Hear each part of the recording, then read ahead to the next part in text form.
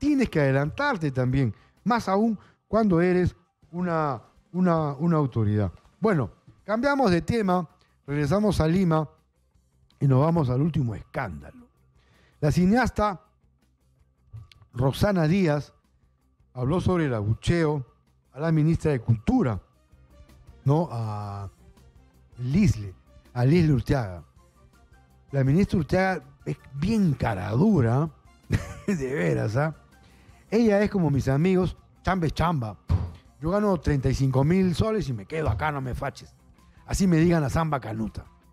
Bueno, la directora de cine, Rossana Díaz, se pronunció respecto al incómodo momento que atravesó la ministra de Cultura, Urteaga, quien fue abucheada durante la inauguración del Festival de Cine en Lima. Sobre ello indicó que dicha acción fue una catarsis colectiva.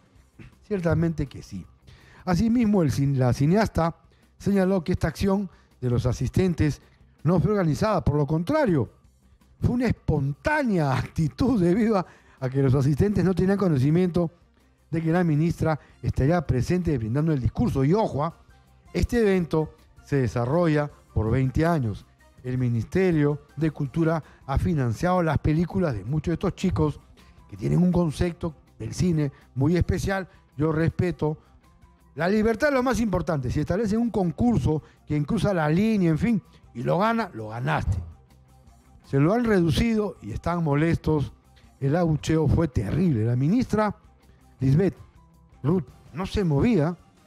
Más cara dura. A ver, escuchemos lo que dijo Rossana Díaz. Para hacerlo corto, ¿no?